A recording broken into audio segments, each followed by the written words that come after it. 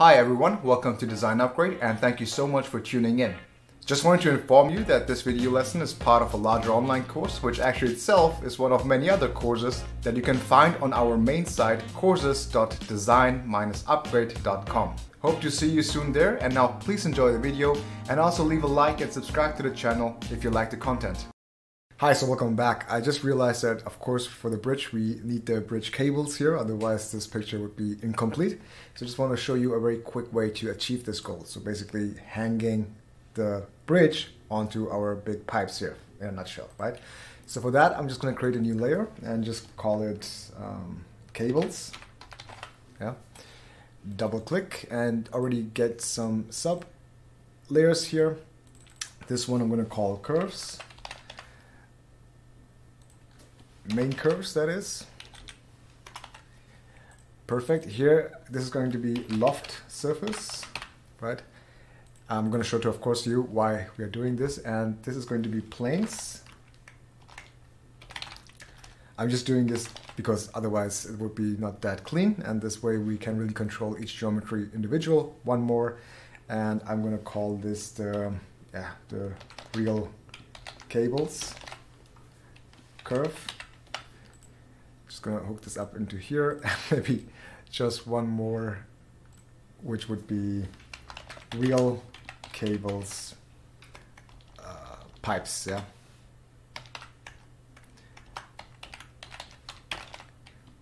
Pipes, something like this. So looks complex, it's really not. What we need to do is first of all go into our shaded mode, and you might maybe have the ISO curves on. This looks something like this. Don't be put off by that.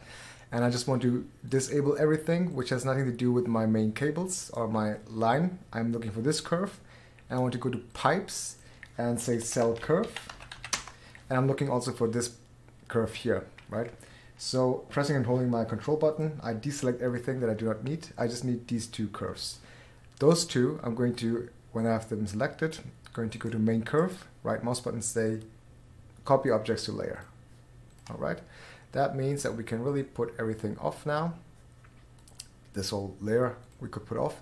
And now we're actually looking at the main curves. Now I want to go to loft surface. And what I want to do is say record history. And I want to do a loft. Simple as that. You just select that, go to curves, press enter. You will get now this surface. Now what I want to do is actually kind of use an intersect method to create a bunch of planes that we then intersect with this surface to get the lines that are actually on the surface. We could also use the extract ISOCurve method, extract ISOCurve, select this, and I'm looking at these cables, right? You could also do it like this, but this would require us to pinpoint the positions each individually, and then we can't really change them anymore. And I want to show you a more parametric way using only Rhino, which is by recording an intersect method. So long story short, we go to planes, and I really want to now create one plane. So going here and going to my plane method, and let's take this guy, vertical plane, right? You could also just type plane and then hit this vertical. And now we want to create a plane that exceeds our overall domain, and we want to go upwards.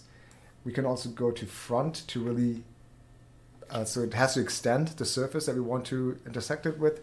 So this is my plane. So it, goes above, and we can also take it with my gumball, push it ever so slightly down. I have my grid snap on. Just maybe also enable that.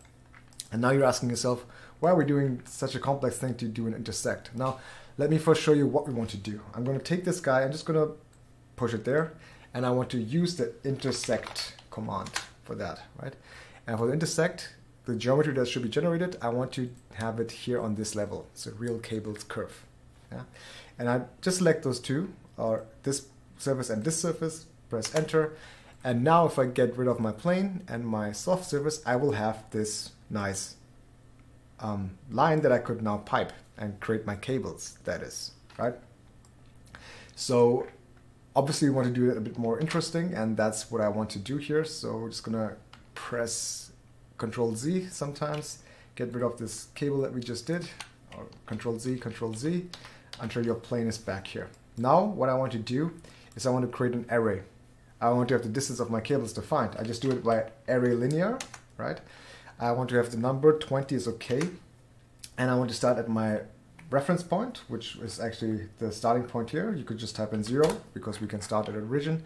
And I want to lock my y-axis. Now, either you just press and hold shift button or you enable your ortho. In my case, I want to press ortho just because it's a bit easier.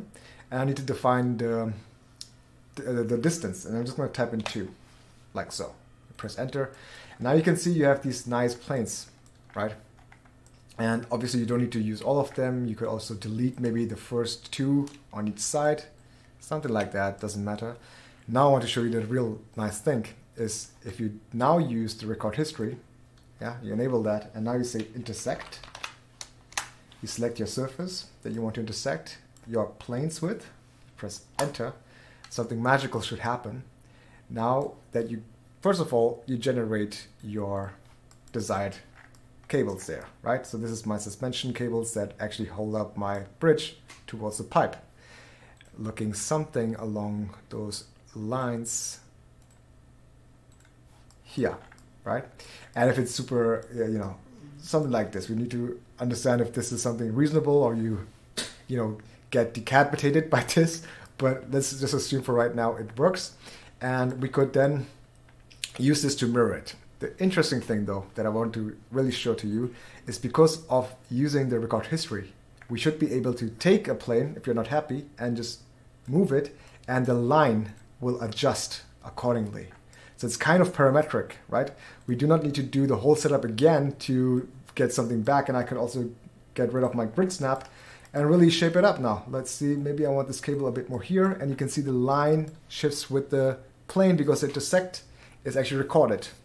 And that's a very nice design tool that, you know, especially in the beginning in Rhino, when you do not know that you can do this, it's insane how much time you waste of remodeling stuff. But you can avoid that by utilizing the record history in a very nice way. And like I just told you, so you actually have this all set. Right? We could now delete this. We could put one more here, etc., etc. So what I mean with that is, so I just made a quick jump, but what I wanted to show to you is, again, if we bring in the geometry that we need, so let's say our extrusion, our pipes, now the surface that we want to generate the cables with, and also the planes, right? We can then again, if you want to do it yourself again, just by going to right and see if it's kind of symmetric. I can see that this guy is too much, maybe I want to get rid of that. And now I do it the same way again. I make sure that I'm on the right layer, say record history. I want to press intersect.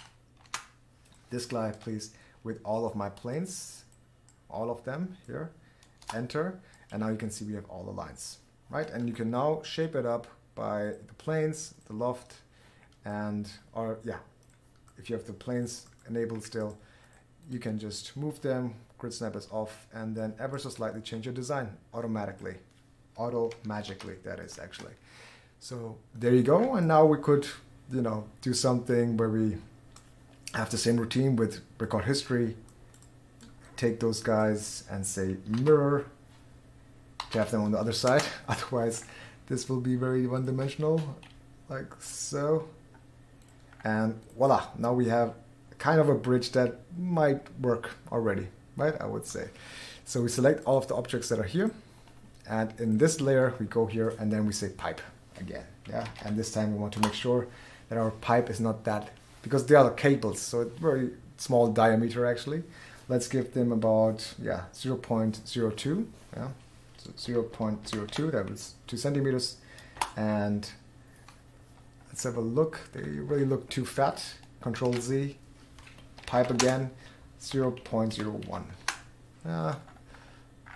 You get the hang of it. And then we can get rid of this. And now if we bring back everything together, the supports, and we could also give this kind of a nice material, but let's have a look. First of all, there you go. Now this looks a bit more realistic, yeah? It's not optimized, it's not structurally optimized because we still would need to create those cables here. Otherwise, those will just collapse, right? So this is something that you could try out to do yourself, right? And I will be looking forward to see it.